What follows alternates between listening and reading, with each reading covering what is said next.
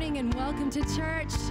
Is anybody excited to be in the house of the Lord this morning? Anybody just want to give him some praise because he's a good God? Stand right now if you are able. Come on down to the front. Let's worship our King.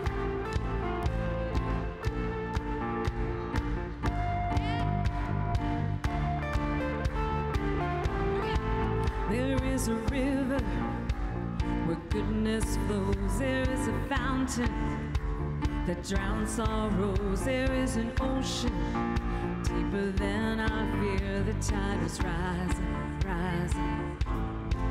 There is a current stirring deep inside. It's overflowing from the heart of God. The flood of heaven rushing over us. The tide is rising, it's rising and bursting.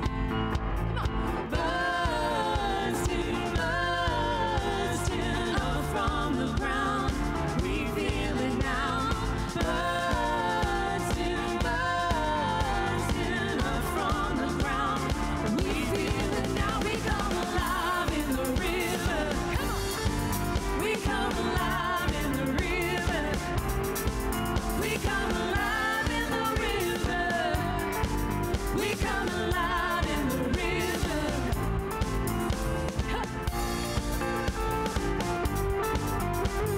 This is the river of life. We're singing about. Here we go.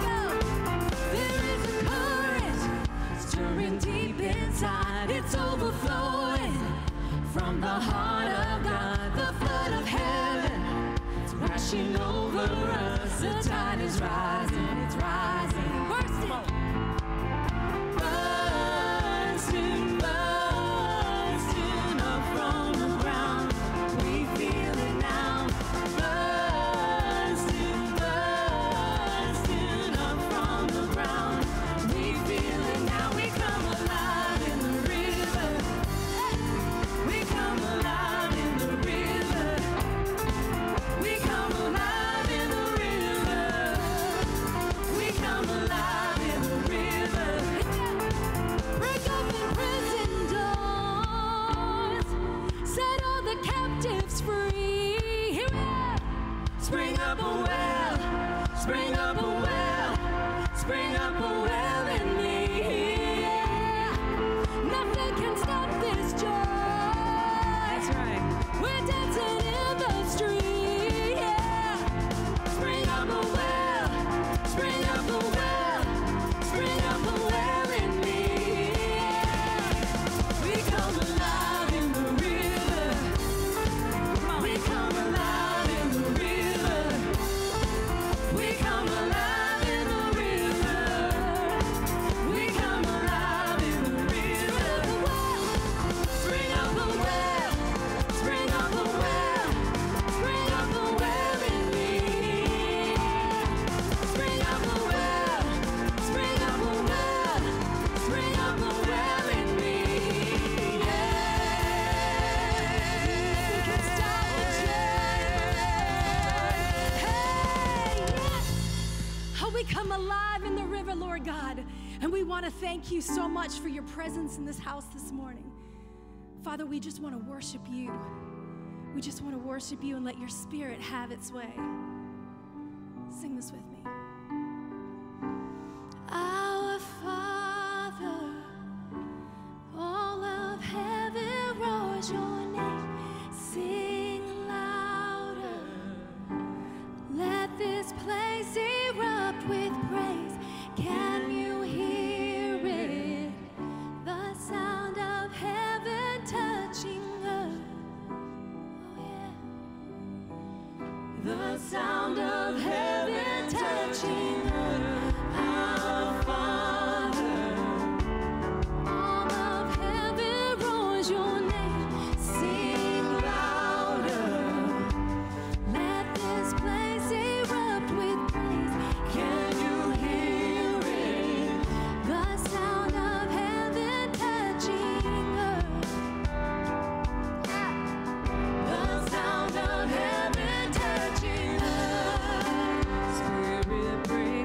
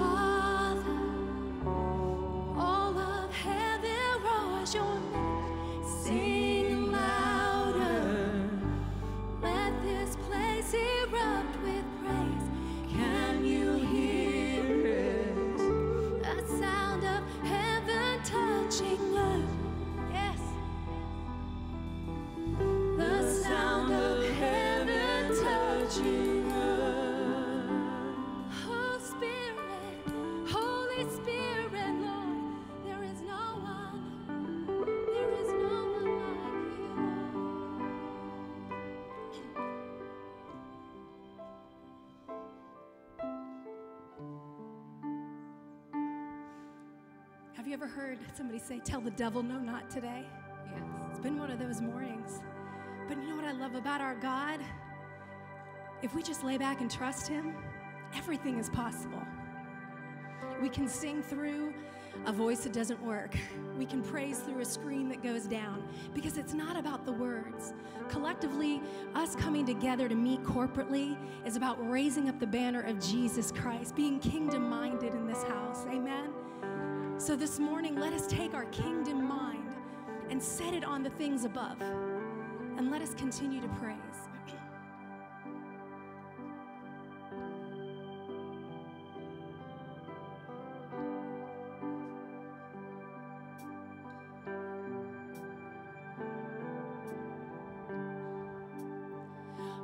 Of these pieces, broken and scattered, in mercy gathered, rendered and whole, empty-handed, but not forsaken. I've been set free. I've been set free. Amazing grace, how sweet the sound that saved a wretch like me. Oh, I once was lost, but now I'm found. Was blind, but now I see. Oh, I can see you now.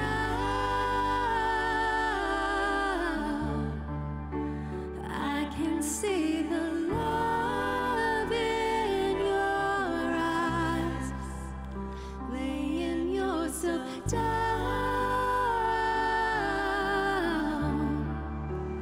raising up the broken to life.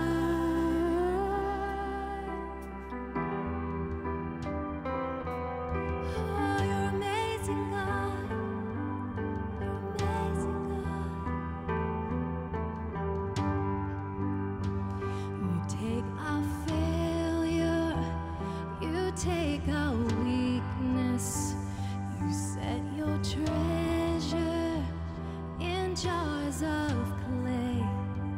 So take my heart, Lord, I'll be your vessel, the world to see your life in me. Oh, amazing grace, how sweet the sound that saved a wretch like me.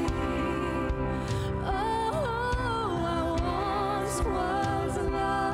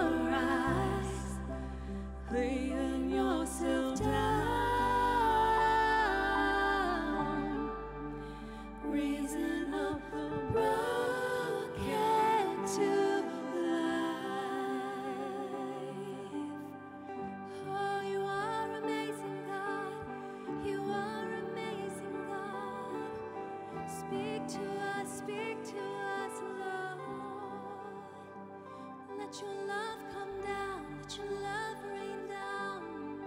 Oh, yeah, yeah.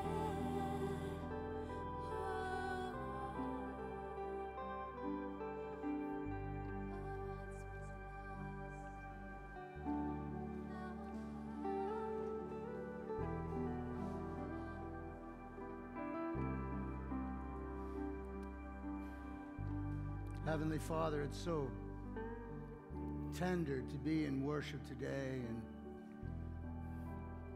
sing about getting glimpses of you in our lives. It's pretty amazing the different ways we get to see you. Sometimes it's grandma's prayers that sustained us and we didn't even know it, and we figured it out later in life. Realized that long before we were even aware of who you really are, somebody was fighting for our faith. Sometimes we see that doe-eyed look in a little child, all innocent and needing to be protected and covered, and we realize that life is this precious gift and causes us to rise up and say, I want this next generation to be under the safe covering of the Lord. We see how you meant for things to be. Lord, we see you when somebody's willing to ask forgiveness. You know, we're mad at them, and this could be a forever end to the friendship, and somebody steps over the divide and says, hey, forgive me. And we have to make a decision. Are we going to be a Christian? Are we going to go ahead and let somebody make a mistake? People let us make mistakes. Lord, it would be so fantastic if we would be able to show you to the world by carrying out your way of life, letting your Spirit determine our attitude at all times, so that people would be able to understand what grace looks like by interacting with us. Somebody's misbehaving at work, and we show compassion. We choose to invest in them instead of write them off. Kind of like the way you invest in us instead of writing us off. That we'd be prayer warriors, intercessors. People don't even know that they're on our list, and that we're asking the Spirit of God to embrace them and draw them into a relationship. Paul planted, Apollos watered, but God caused the growth. To know that you're behind whatever we're doing. To remember Isaiah 55:11, that nothing, my word, does not go forth without accomplishing what I intended it to accomplish. And when we step forward with Christ's heart and your good intentions, Heavenly Father, all that can occur. Wow. Let more happen in our lives, Father. We're so used to soaking up the blessings. We're so used to dragging our problems into your presence and saying, help me, Lord, help me, Lord, help me, Lord. And we forget that, yeah, he always does. He's intimately acquainted with all of our ways. He promises to protect and cover and provide. But he's asking us to step out on behalf of others. So today, may we take that calling and place that mantle upon ourselves and take responsibility for those under our sphere of influence. May we bring you glory, Lord, by letting the eyes of Jesus Christ look through our lenses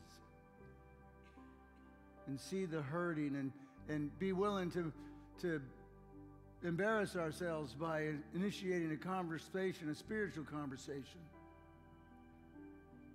Help us to hear with your ears the words of hurting people, or sometimes they're not even spoken, Lord. Give us that supernatural intuition. May our lives count and our faith matter and our Christianity make a difference. May we increase the population of heaven. May we release the touch of God, the fingerprints of the Lord all over the place. The Spirit of God dwells in us. May the Spirit of God be released out from us. And Spirit, I ask right now that you would move upon everybody in the sanctuary, everybody. We're all on a journey with you. We all have things going on in our lives. We all have people that we're worried about. We all have thank yous because you answered a prayer. We all have hope. And so we take a quiet, personal moment right now to speak to you from the heart.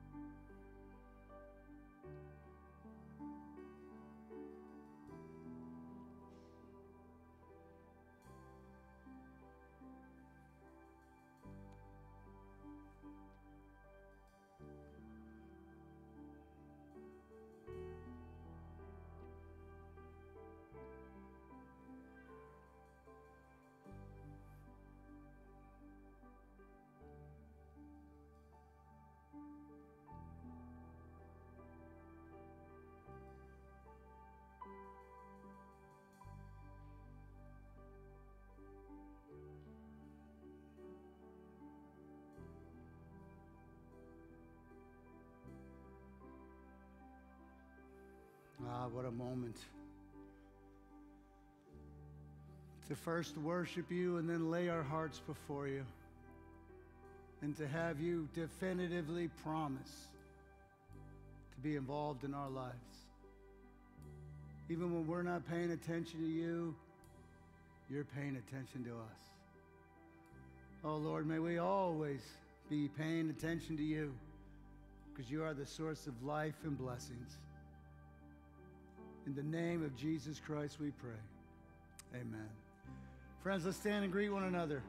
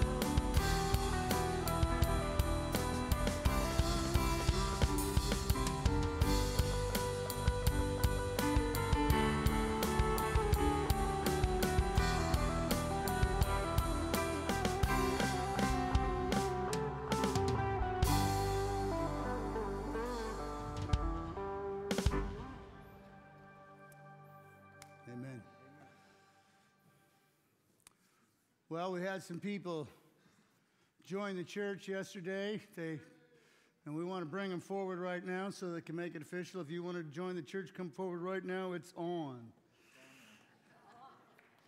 Okay.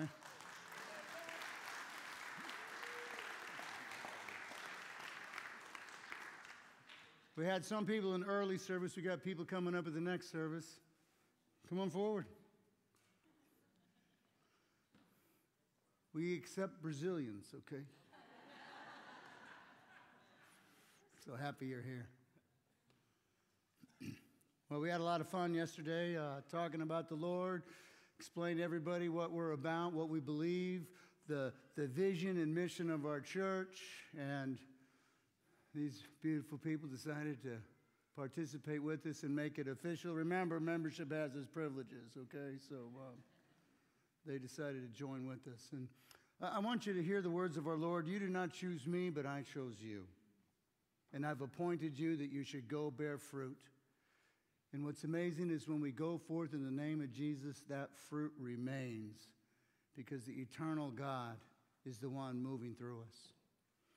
And so as you come forward right now to make a faith statement, I want you to know that Jesus says, whoever confesses me before others, I will profess before the Father in heaven. And that's a pretty big statement. So the question of the morning is, who is your Lord and Savior? Do you trust in him? Do you intend to be his disciple, obey his word, and show his love? Will you be a faithful member of our congregation? Well, guess what? It's that simple. Welcome to the family of God, okay?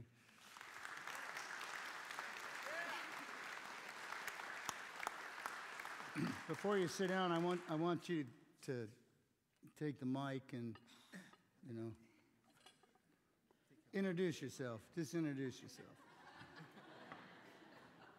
Good morning, everyone. My name is Tarcísio Ximenes. I am originally from Brazil, and I'm so glad to be here. Thank you. Thank you. Hi, I'm John, and this is my wife, Emily. She's very happy that I took from the mic from her because she's very nervous. Whoa. Go ahead. My name is Mitch Bayshore, and it's about time, right? What? I thought maybe you could answer a question like predestination, explain the difference. Well, we're having that class right after this. That's the other class, okay. Well, friends, I'm so excited that you're part of our family right now, and we're anticipating that God is going to rest upon you, move in you and through you, and you're going to be an amazing addition to the ministry here, and we hope also to be a great addition to your spiritual journey as well. Amen? Amen.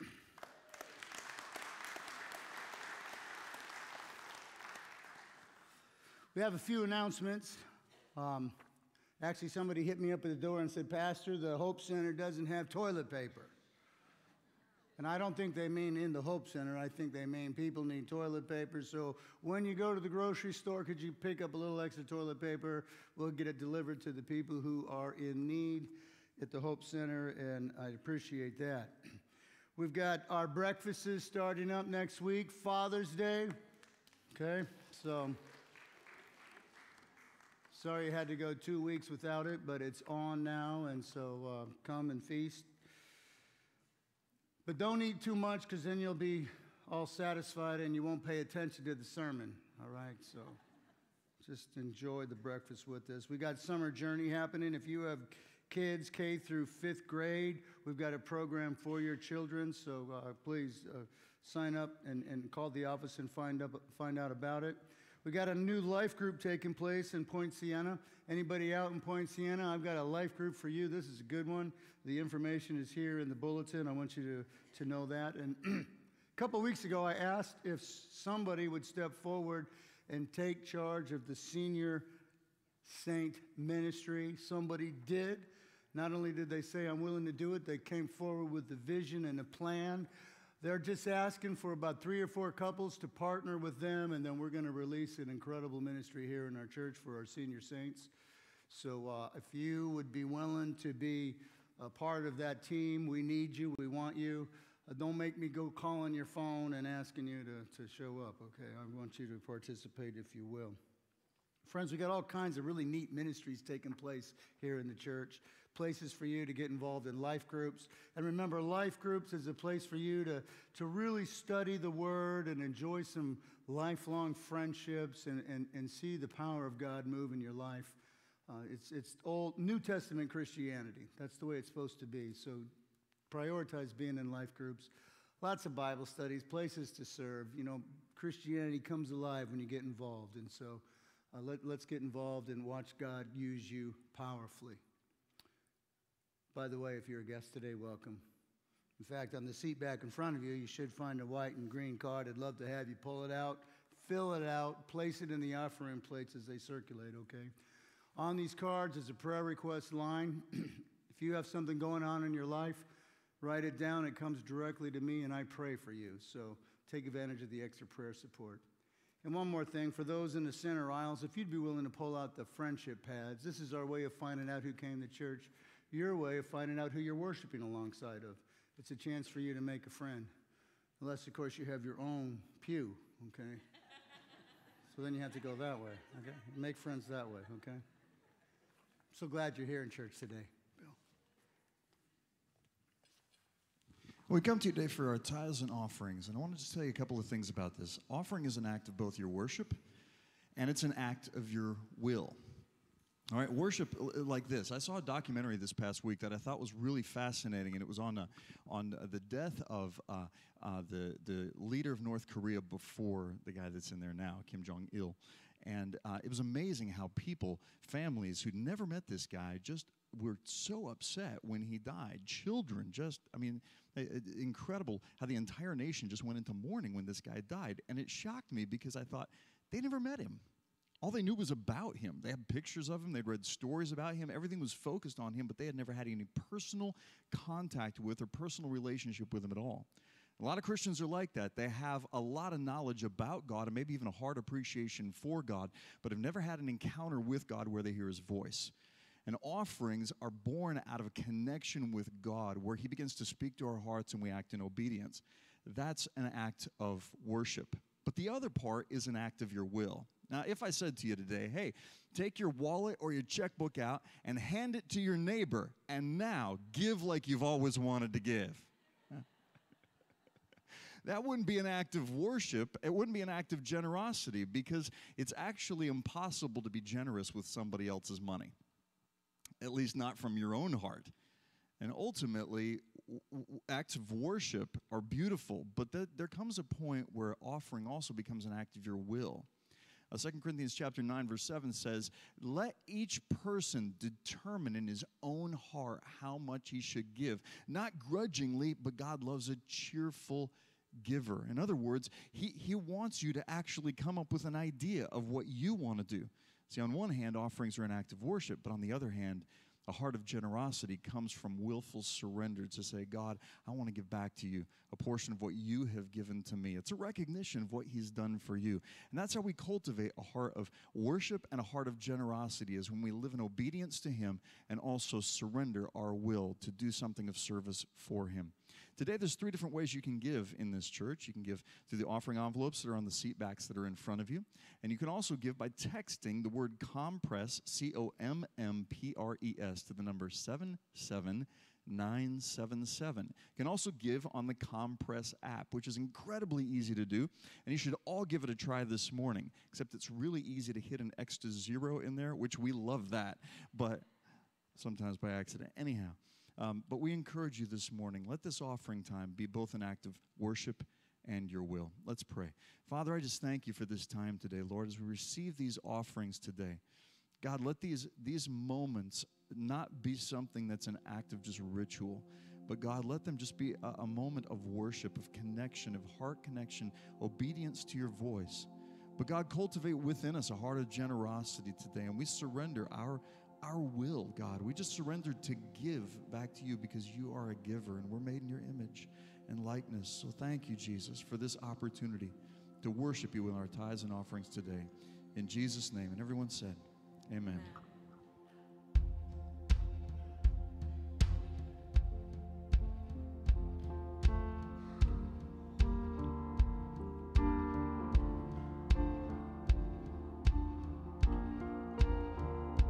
Be still and know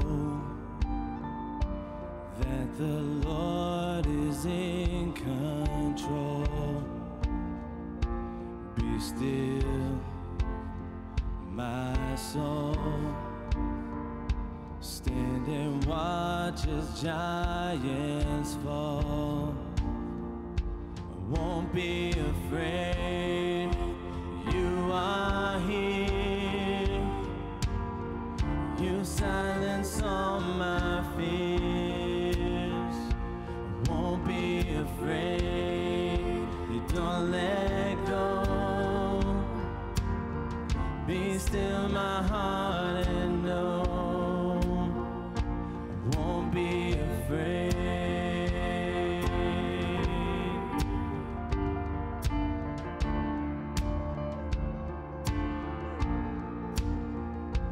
Be still and trust what the Lord has said is done.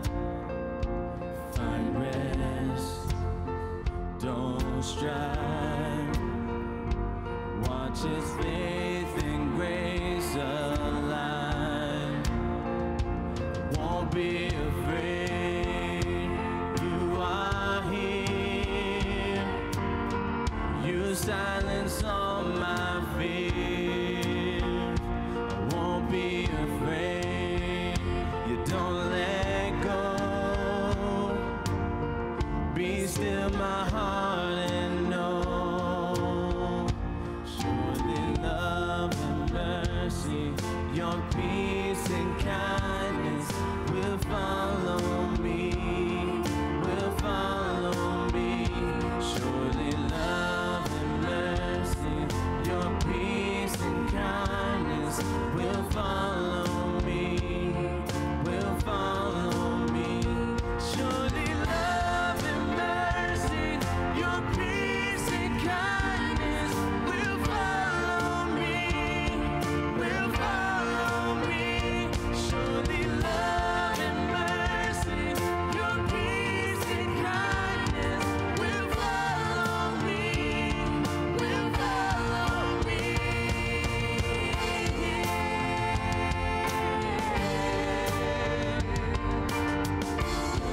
Surrounds me, your love surrounds me.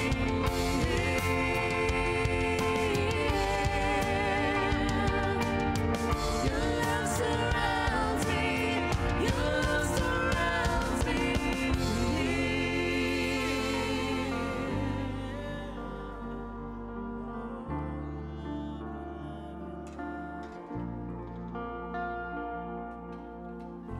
Thank you, band. You always put us right there. Thank you, band. You always put us right there.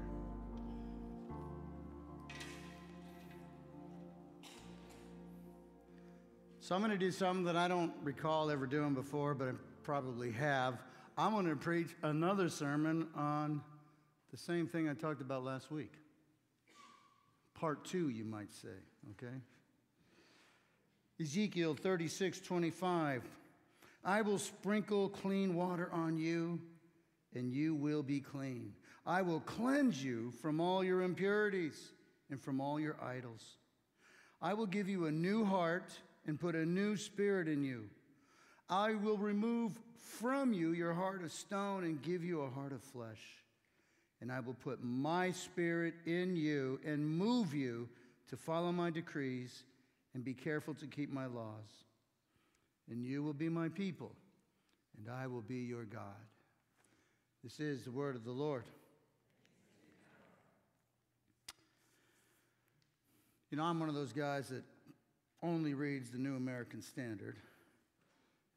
I hand out the NIV for, lesser minds.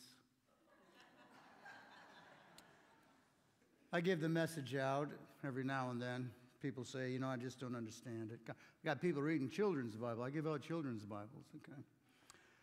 But the message is one of those Bibles that really takes the Word of God and puts it into a language you can understand. And I was reading the message this week, and I came across Romans 7. What I don't understand about myself is I decide one way, but I act another, doing things I absolutely despise. So I can't be trusted to figure out what's best for my life and then do it. It's obvious God's command is necessary, but I need something more. For though I know the law, I can't keep it, as the power of sin in me keeps sabotaging my best intentions. Does this sound like a familiar experience for most of us? Friends, I know how to get you out of this trap. It's the presence of the Holy Spirit. It's the Spirit of God. Is that something more that we need? Otherwise, temptation's always going to hamstring us. You know, I was talking to a friend of mine about temptation. He goes, "Oh, I know how to deal with temptation." I said, "What do you do?" He goes, "I always give in to it." And the problem is with giving in to temptation, it becomes a habit. And then like a wagon that makes ruts in the road, it's easier and easier to just stay in that rut and to continue to give in. And then the next thing you know, you live a defeated life. Here you are, in possession of the Spirit of God, able to release the power of God, the touch of God, the Word of God. And we're stuck in some self-oriented rut, being basically inefficient with our faith. And this is what happened to the people of God in our passage in Ezekiel. They'd gotten into the rut of sin. There was extreme promiscuity with their own personal lives. There was idol worship where they brought all their other idols into the temple of the Lord and just completely desecrated it. They were doing child sacrifice and oppressing the poor and the weak. Bloodshed and violence was the norm in Jerusalem. And here's what you have to know about God. He'll put up and tolerate some disrespect. But when injustice against the poor and the oppression of the weak takes place, he decides to get involved. And the Lord removed his people to a foreign land in Babylon. And I want to show you something powerful about God. Our God, in his judgment, it's not his last word. His judgment doesn't last forever. His grace is his last word. And this is what he does with his people. He decides to give them that second chance to get back into a relationship with him. He's the God of second chances. You might need to be reminded of that today. He is the God who's saying, yeah, I know you did that. I knew you were going to do that. I provided the cross for that. Now come back into a relationship with me. And what's cool about God is he can use pagan kings to orchestrate his will for his people, which he does. He brings them back to Jerusalem. But he's a history buff. He knows what happens, that history repeats itself, that the people of God are going to go back into sinful lifestyles and back into pursuing various idols. And so he decides to put a new heart into his people. This is the only way to overcome the sinful nature. He gives them a heart transplant. No longer will their hearts be hard towards God. He's going to give them that new inclination to respond to his love. See, that's what the sinful nature does. It makes us incapable of responding to God. You know, it's only when God gets inside of us that we move from self-destructive behaviors to being people who empower others with the love and grace of God. God can break that death grip of sin on our lives. And he proved it when Jesus rose from the dead.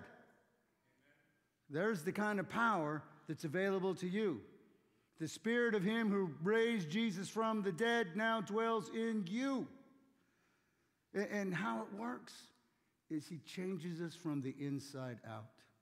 You know, we like to think, well, I'm going to get myself in order and then I'll be right with God. And that's not the way it works. You give the inside of yourself over to the Lord. And suddenly you start caring about what he cares about and loving the people he loves. And the next thing you know, you're a different person.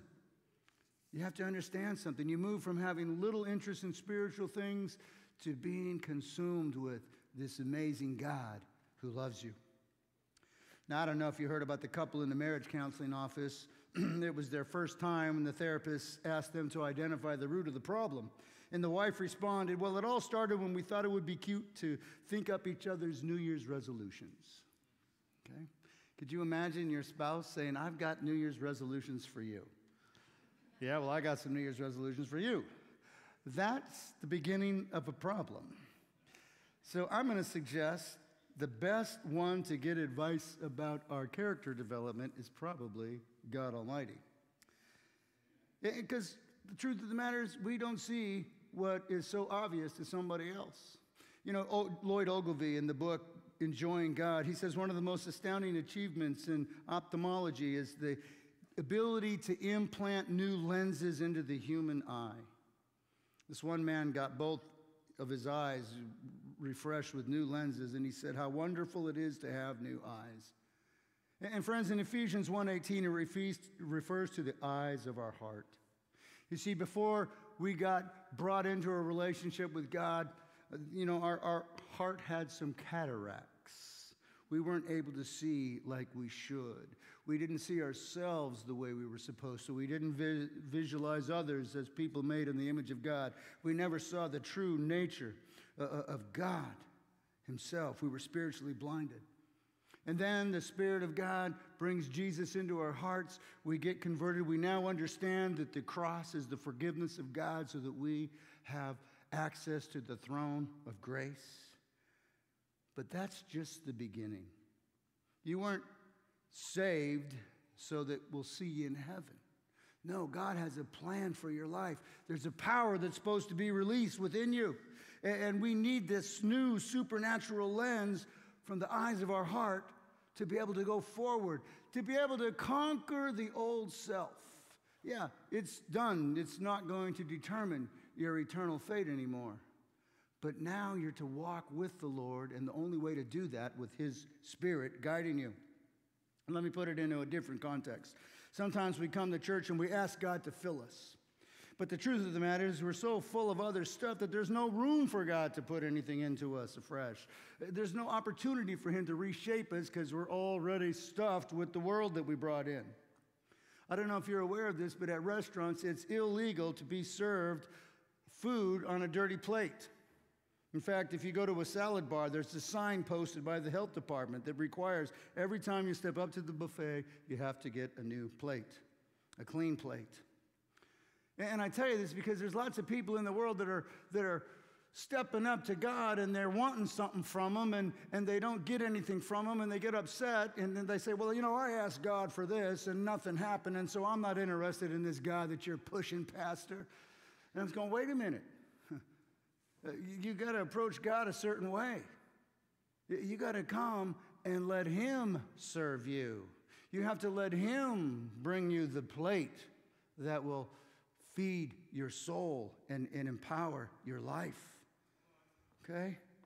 You step up to God's banquet, and what He's got for you requires a clean plate. You know, when we get baptized, Jesus is what? Washing away the dirt of sin and replacing it with the Holy Spirit's presence. This is what's required to have this relationship with God. And let's not minimize what Jesus would do in people's lives. He comes across a former prostitute. He says, no problem, you're going to become an example of my precious holy love. He comes across a former coward. You're going to become a legendary leader, a former skeptic. You're going to become the deepest of believers. A clean plate, a clean slate, a new beginning is available for everybody who walked with Jesus. They were given a new identity. No leftovers.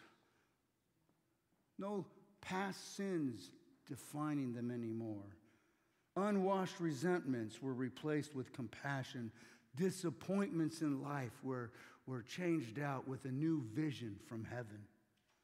See, friends, God gives us a new spirit, a new dynamic, a new power.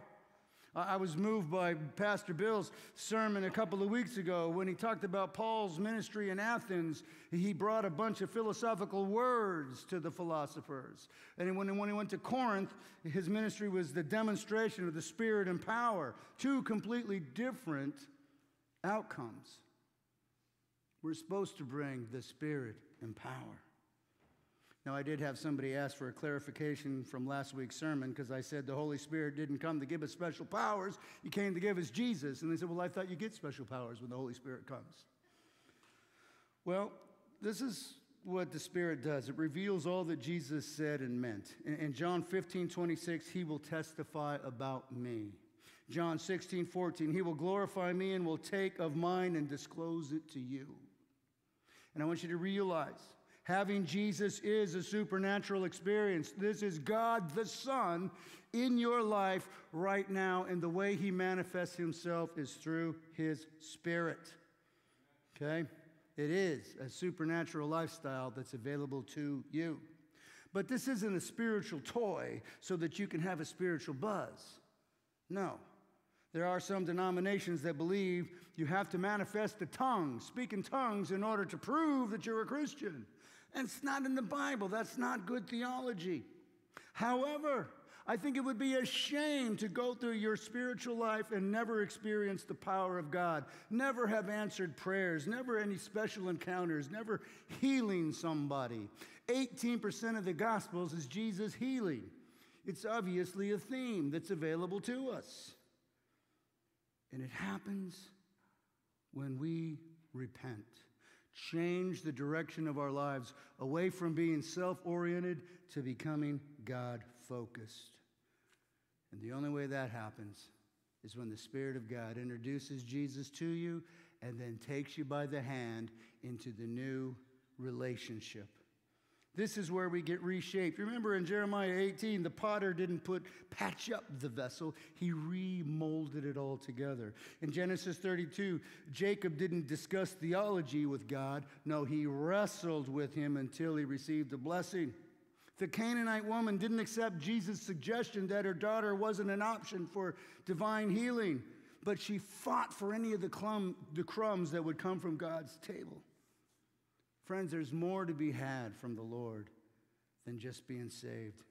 And God gets excited when you go after it. In fact, this morning, we have an opportunity to experience God's reshaping power and the guidance of his Spirit in our lives. He offers a 3-course spiritual meal. First, it's the bread of life, Jesus Christ himself, God in the flesh who came to save us from sin. This is the main course. Then we enjoy the fruits of the Spirit, replacing our broken attitudes with God's heart and mind, now determining the way we go through our everyday. And we wash it all down with the living water, God's grace. We're never thirsty for anything else again because we have tasted of the divine presence and power, and this is the way we live forever. See, the Spirit, it brings life so that you don't have to settle on the ordinary eat, sleep, and work routine. Let's be honest, that routine can drain the life right out of you. And there's supposed to be more to our life. It's the presence of God involved. I was reading about Robert Robertson from 1735 to 1790. He got saved under the ministry of George Whitefield, the great evangelist, during the Great Awakening. And this guy even entered into Christian ministry, but he tended to wander from God. He's the guy who wrote the hymn, "Come Thou Fount of Every Blessing." It's actually an autobiographical sketch of his spiritual life. In stanza 3, he admits he has a daily debt to grace, and he asks God to help him with his wandering heart. You know, "Oh, to grace, how great a debtor daily I'm constrained to be. Let thy goodness like a fetter bind my wandering heart to thee. Prone to wander, Lord, I feel it. Prone to wander from the God I love." I got to admit, every time I sing this hymn, don't you tend to identify a little bit with this? Well, one day this guy's on a stagecoach, and he's behaving in a manner that made a fellow traveler think he doesn't know Jesus. So she decides, I'm going to tell him about the Lord. And as she's sharing her faith, she actually quotes his hymn, saying, "These words have helped me, and they might help you." Now, he starts sobbing. He can't believe this, you know. And he just said, "Ma'am, I'm the poor, wretched man who wrote this hymn many years ago, and I would give 1,000 worlds to have those feelings once again. What happened to him? I'll tell you what happened to him. Friends, when the Lord arrives in our lives, he inclines us towards God. But he doesn't take our will away from us. If we choose to ignore the spiritual promptings, they're going to get shoved to the back of our lives, and we're going to become callous to them. You know, irresistible grace, it's not some sort of blind force that drags the struggling, rebellious sinner into a place that he doesn't want to go. Okay? It's not like a policeman dragging a criminal into a jail. This is not something that compels you to enter heaven if you prefer not to be there. No, irresistible grace is God working within our hearts so that the knee that would not bow before happily does so now. The heart that didn't care a thing about God is now interested in what he has to bring to us. And once you see who God is, oh, it's an irresistible invitation to live with this God who made you and loves you. You know, when I was a young man, I had a construction job. No skill set. I was just the guy that had to do all the cleanup, okay? You know, here's the wheelbarrow, put all those bricks in there, or here's the shovel, get rid of that pile, you know? And so here I am, wheeling stuff around and shoveling, and my hands were not used to this kind of hard labor, and they started blistering up until finally I got some calluses, and the hard work didn't bother me anymore. And I tell you this because in a similar way, God has given us hearts that are sensitive to his presence and leading. But when we continually resist the Spirit's promptings, our hearts become callous. We start to lose our sensitivity. You see, God will say, no, I don't want you to speak that way. And we know he's going to say that, so we get in the habit of tuning him out, and suddenly we don't hear him anymore. I used to live by the train tracks. It's true, I lived on the wrong side of the tracks, okay? And you would hear the trains coming, and it was real exciting until it just became the normal sound, and you never really heard it anymore. This is what I'm talking about. The Spirit of God is constantly speaking, constantly inviting, constantly drawing you into the things of God. That's why Jesus says, let him who has ears to hear. It's not because they can't hear, it's because they're not listening. And friends, Hebrews 3:12 says, see to it that none of you has a sinful, unbelieving heart that turns away from the living God. I'm going to give you a personal example of this. Recently, I've noticed that I was not responding to certain situations the way I knew God would want me to respond. I recognized I wasn't in the place I should be from the heart. So I got on my knees and I said, Lord, I'm not handling this the way you want me to handle it. Change my heart, break my heart. Let me not be callous. Refresh me with the Holy Spirit. Amen. And when you know, immediately I had opportunities to practice my brand new prayer. But see, friends, it's being in tune enough with what God wants from us, what God wants to bring to us, that we can recognize where we're supposed to be, measure whether we're there, and then ask the Spirit of God to close that gap. In other words, set your mind on the things of the Spirit. Otherwise, you're going to fill your soul up with junk food. You can go to bed at night on your phone or watching television, or you can close the evening with a chapter of the Bible and a prayer. You know, I want you to think about it. If your floors were dirt paths, what would be more well-worn? The path to your computer and the television, or the path to your prayer spot in your Bible? It would tell a lot about what's going on spiritually. And friends, if you're in a rut, this is what Paul says in Philippians 4:8. Whatever's true, noble, right, pure, lovely, admirable, excellent, praiseworthy, think about such things. The other day, I noticed that at a normal time in my life, every day I usually think about God. And here I was in that normal time when I wasn't thinking about God. I go, ooh, What's going on? This is my God time, and he's not on my mind. Had to make some adjustments. See, it's being able to recognize, and you know what? It's not because I could recognize it. It's because the Spirit of God is going, hey, this is our time. This is when you and I meet. This is when you get empowered. This is when you lift up praises. This isn't when you waste thoughts on such little things. It's God pulling you, prompting you, tugging you back into a relationship with him. You know, this one politician roared at the newspaper editor, "What do you mean by publicly insulting me in your paper? I demand an apology." The editor said, "You know, the news item appears exactly as you gave it to us. You resigned as the city treasurer." He said, "Yes, I did, but it's where you put it, it's the problem. You put it right under the heading, public improvements." Any public improvements happening in your life, friends, it's because it should be under the heading Holy Spirit Construction Project.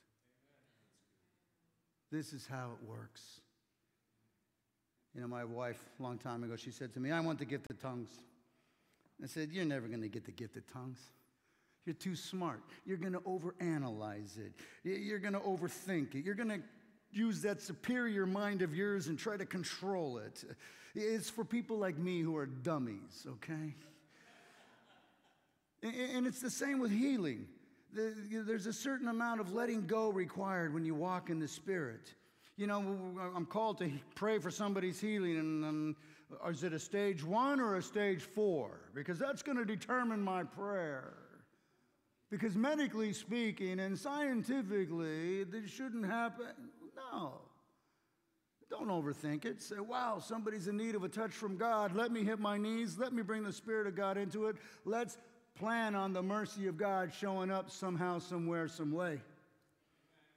You know, I had this cool experience. This man who's part of our snowbird population, he showed up outside of the snowbird season. I go, "Hey, what are you doing here?" He goes, "Well, Pastor, I got cancer right now, and I wanted to come here so that I could get prayed for in this church. Because he knows that there's power here." And then he went on to tell me a story. He goes, "You know, when I was a little boy, I got into some kind of an accident, and he goes, I was at the doctor, and you could actually see the gangrene moving up my arm. And the doctor said, we're going to have to cut your arm off at the elbow because this is I've never seen it move so rapidly before." Well, at home, his grandma was praying for him, pacing the kitchen, praying for her grandson, asking God to heal him. And then about 2:20 in the morning, she finally handed it over to the Lord and went to bed. Well, it turns out that at 2:20 in the hospital room, the doctors were amazed because as they were getting ready to cut his arm off, they saw the gangrene retreat from his hand altogether, completely healed. Well, that's not supposed to happen. Well, it is when you belong to Jesus Christ and you got grandma praying for you. And I'd like to suggest that you be somebody's prayer warrior or an intercessor. Friends, this is how the Holy Spirit operates, guiding us to what seems to be the opposite of common sense. It's exactly the will of God. I'll give you another story. During World War II, there in Sussex, England, this man sent some money to the Scripture Gift Mission. And he enclosed a letter saying he longed to give more, but the harvest on his farm had been very disappointing because of the lack of water. And he also was fearful because German bombs were being dropped in the area and his farm and his family were at risk. So he asked the workers at the Scripture Gift Mission to pray that no bombs would fall on his land. Well, the leader of the mission writes back and says, I feel the Spirit of God telling me not to pray this prayer, but rather that God's will would prevail for you. Well, shortly after, a huge German bomb crashed down on the farm, and none of the man's family or farm or livestock were harmed, but the bomb went so far into the ground that it liberated a submerged stream that yielded enough water to irrigate the man's farm and the neighboring farms. The next year, he had a bountiful harvest and was able to send a large offering to the mission. And you go, wow.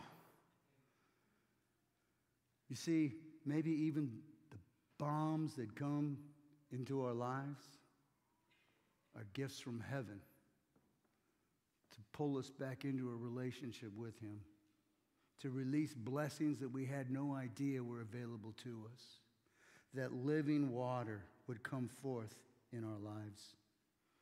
And let me get personal with some of you seniors. You know, I know that you don't get enough exercise.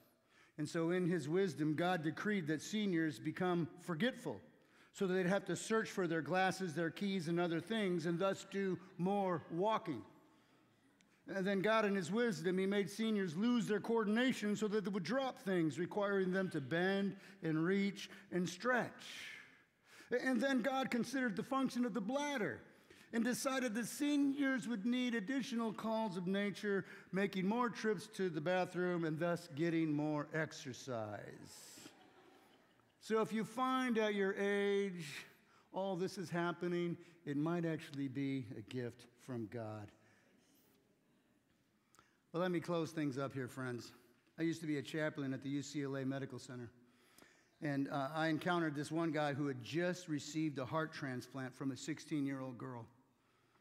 And it was really a crazy scene that the girl's parents had just been in the room with him. He represented their daughter, and as they left and I came in, I chatted with him and I asked, "What's it like to have somebody else's heart beating in you?" And he says, "I feel like there's another person inside of me, like I'm wrapped around someone else." And friends, this is exactly how it is for us. Paul says in Galatians 2:20, "I am crucified with Christ. It is no longer I who live, but Christ who lives in me." Friends, Jesus is your heart donor, and yes, somebody had to die in order for you to receive it. He did. Your new heart, it comes from Jesus, whose cross was the spiritual surgery you desperately needed to overcome this sinful world and enjoy the presence of God. And the spirit of the man who died for you now lives alongside of and within you. It's the Spirit of God.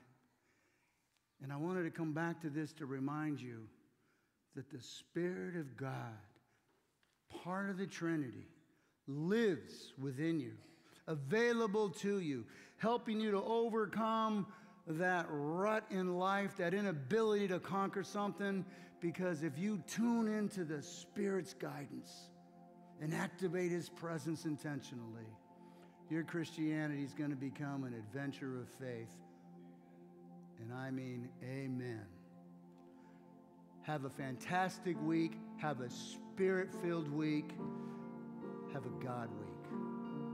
Amen.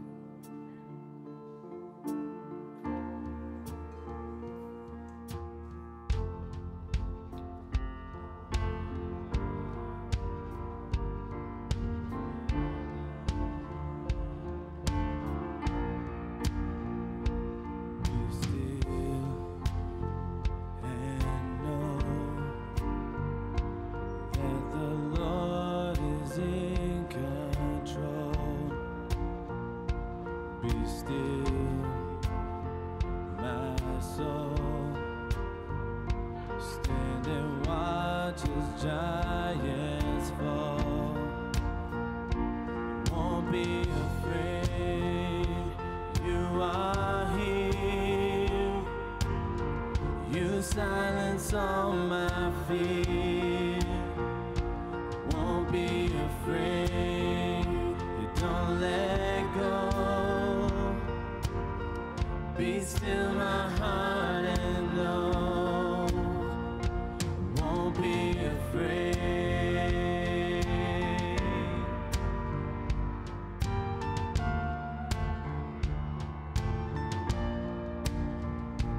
Be still. Trust what the Lord has said is done. Find rest, don't strive. Watch His faith and grace align.